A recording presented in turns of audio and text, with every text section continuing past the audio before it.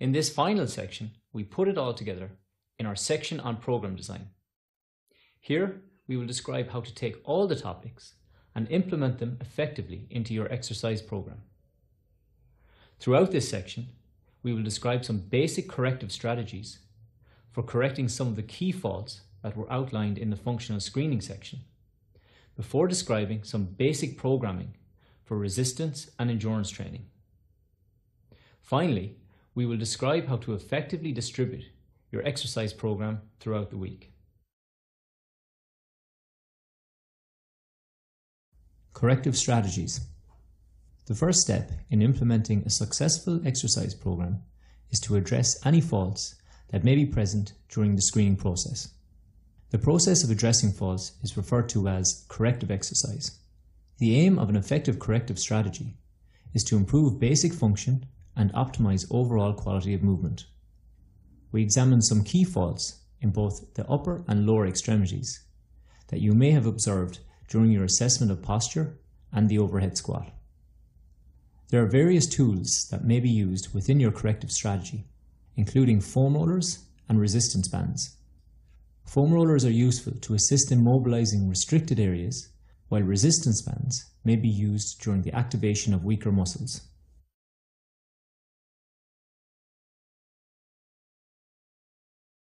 Upper extremity.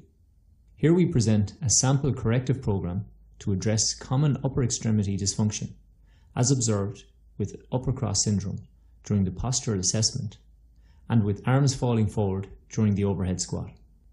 Note that this program is only a sample and you are not limited to the exercises presented here. This sample program aims to mobilize the tight or restricted muscles through the use of foam rolling and static stretching techniques for the upper back, latissimus dorsi and chest. Next, we aim to activate the weaker muscles of the middle back using a simple ITYW exercise and utilizing a resistance band for the scapular retraction exercise.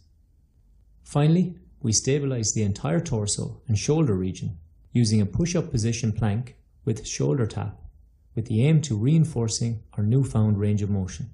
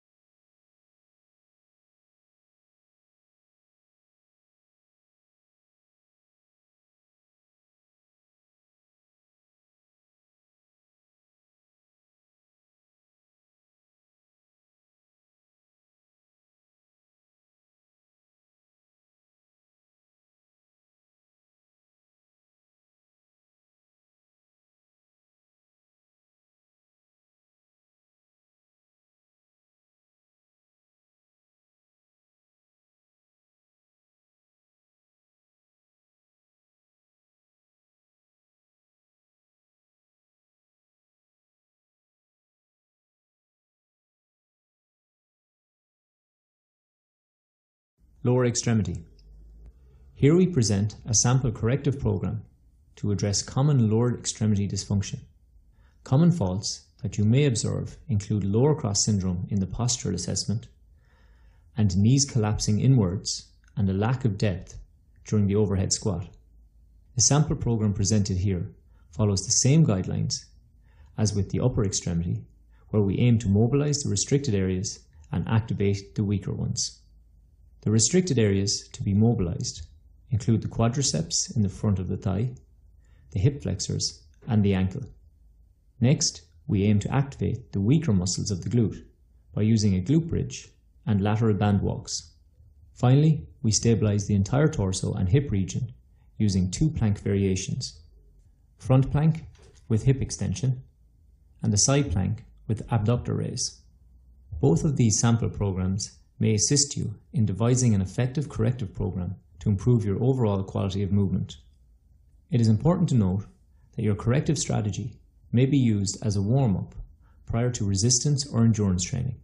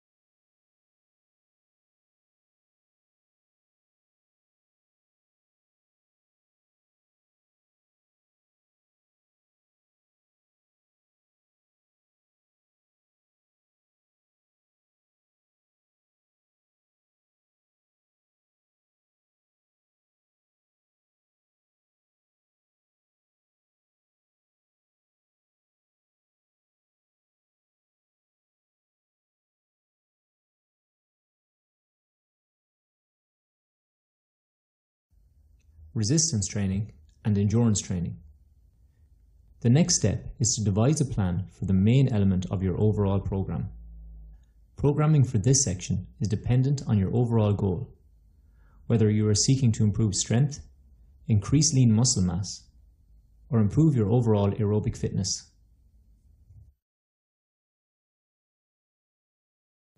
Resistance training is a modality of exercise that is well known for its role in increasing strength, power, hypertrophy, and muscular endurance.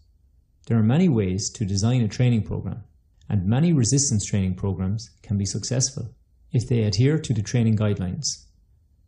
You must ensure that your training program is progressive to ensure positive adaptations transpire. There are 3 basic workout structures to choose from: total body workouts, upper and lower body splits, or muscle group split routines. In our sample program, we will illustrate an example of a total body workout which involves using exercises that work all major muscle groups. This type of workout is very common for many individuals, from athletes to the general population. If you recall from the resistance training section, we must ensure there is balance with our exercise prescription. That is, there is balance between pushing and pulling exercises, upper and lower body exercises, and hip and knee dominant exercises. Intensity. We have already described the various load and repetition guidelines for the different types of resistance training. For example, it is recommended that when training for hypertrophy, loads corresponding to between 67 and 85% of maximum effort for one repetition are most beneficial. However, it should be noted that muscle hypertrophy can still occur outside the recommended load and repetition guidelines. Generally, the load will dictate the repetitions you complete, as there is an inverse relationship between the weight lifted and the repetitions completed. If you are completing a set of 12 repetitions, the intensity is likely to be on the lower end of the scale when compared to a set of 6 repetitions.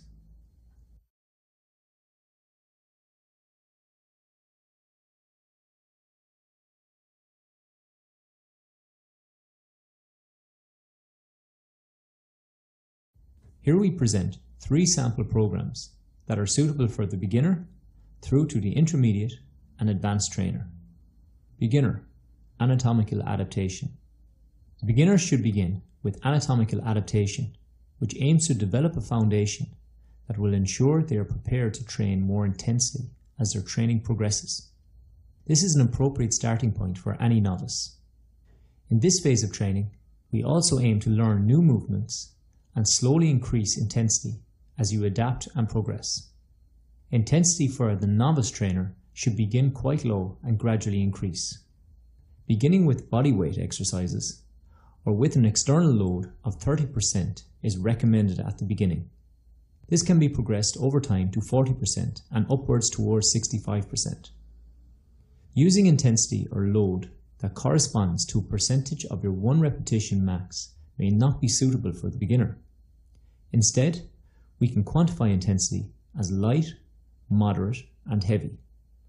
Light corresponds to a load you can lift for 15 repetitions before failure.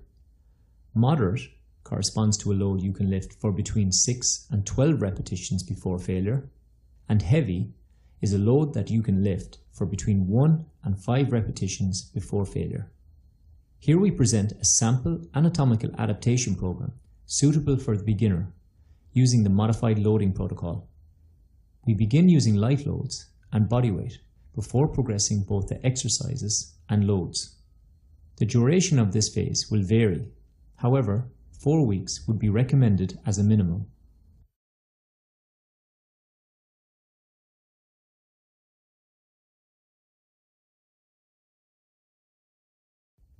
Intermediate to advanced, hypertrophy. The sample resistance training program presented here illustrates a total body workout focusing primarily on muscle hypertrophy. Note there are 3 sets of 10 repetitions to be completed for each exercise at a load of 70%. Interset rest is limited to between 30 and 90 seconds. This means after you perform 12 repetitions, take 30 to 90 seconds rest before completing the next set of 12 repetitions.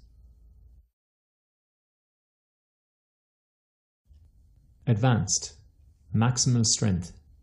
If you wish to shift the focus of this session from hypertrophy to strength, the repetitions, load, and rest all need to be manipulated. Note in the attached table, the repetitions are equal to or less than 6, and the load is increased to 85% or greater. Interset rest is also increased to between 2 and 5 minutes to facilitate full recovery between sets.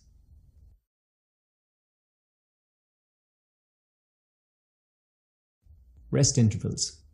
Rest intervals between sets will vary depending on the type of resistance training you are performing. Hypertrophy requires shorter rest periods of between 30 and 90 seconds. This is because the goal of hypertrophy is to exhaust and stress the muscle in order to facilitate the desired adaptation. Strength training, on the other hand, requires you to lift much heavier loads to achieve gains in maximal strength. Utilizing longer rest periods of between 2 and 5 minutes will allow you to lift these heavier loads for the desired amount of sets and reps, thus allowing you to maintain the ability to produce maximal force or strength throughout your session. Endurance training. Endurance training elicits many important health benefits and should be included in your program in some form. There are many different forms of endurance training, such as cycling, running, swimming, or circuit training. Unless your goal is to specifically improve running times, for example, then it is not necessary to use running exclusively as a means to improve overall cardiovascular endurance. Other modalities may also be used. Endurance training can be divided into 3 elements: steady state continuous cardiovascular endurance, interval training, which is also a form of cardiovascular endurance, and circuit training, which primarily elicits local muscular endurance.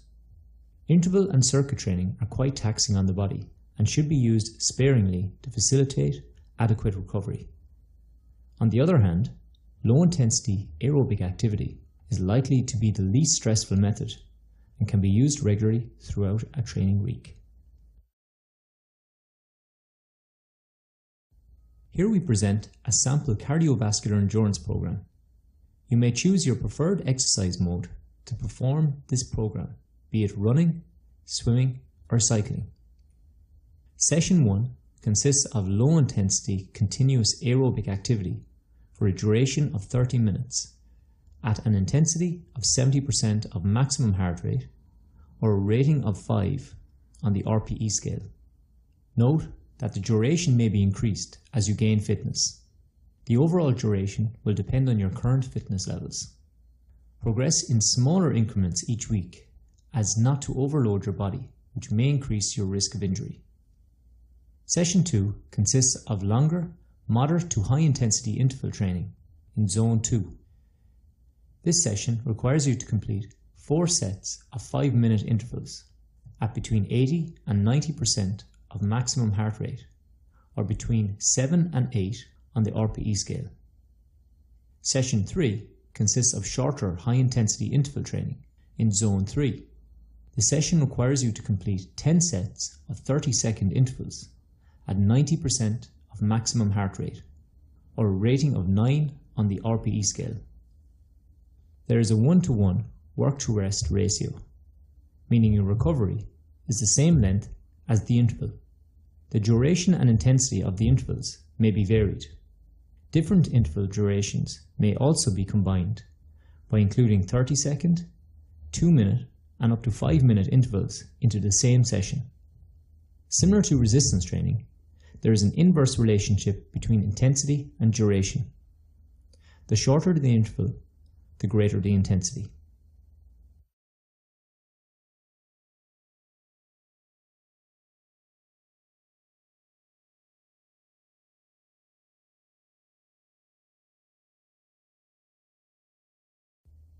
Circuit training. Here we present a sample circuit training program. This circuit consists of 6 stations, 30 seconds in duration, with 60 seconds rest. Complete beginners may decrease the duration of each station by beginning with 15 seconds before increasing to 30 seconds or more as they progress. The primary goal of this session is local muscular endurance. However, there have been suggestions that circuit training may also improve aerobic capacity in beginners. As your body adapts to your exercise program, you may wish to manipulate some of the variables to further challenge yourself. For example, this may be achieved by increasing the duration of work at each station and decreasing recovery time, or simply increasing the number of stations.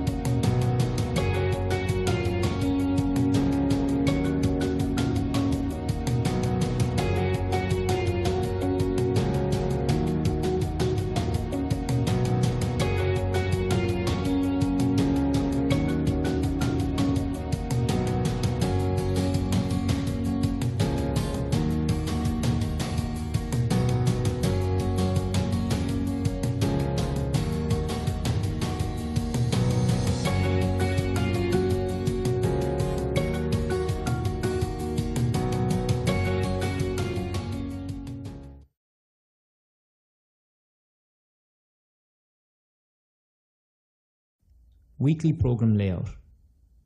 We have described sample programs for all of the topics covered in this short course. But how do we put it all together in a weekly plan to maximize both recovery and benefits? When designing the overall weekly layout of your program, it is important to vary intensity between training days, such that while one day is hard, the following day is easy or moderate in intensity. This is to ensure adequate recovery and promote positive training adaptations while minimizing the risk of injury and overtraining. Here we present a series of sample weekly program layouts, which includes all of the training modalities described in this section for beginners through to the intermediate and advanced trainer.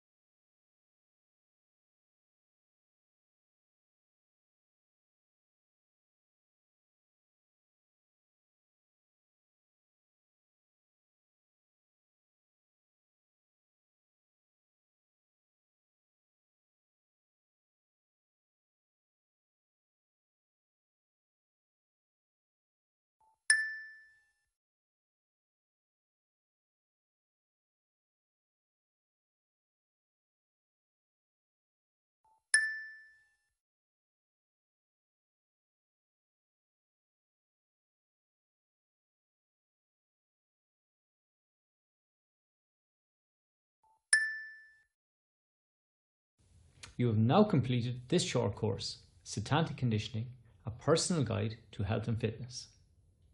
We described key topics that are integral components of overall health and fitness. These included functional screening, resistance training, endurance training, and nutrition. Finally, we put it all together with our section on program design. Here we described how to take all the topics and implement them effectively into your training. You should now have a greater understanding of the essential components of fitness and be confident in implementing these and progressing your own training plan. We thank you for your attention and hope to see you again soon.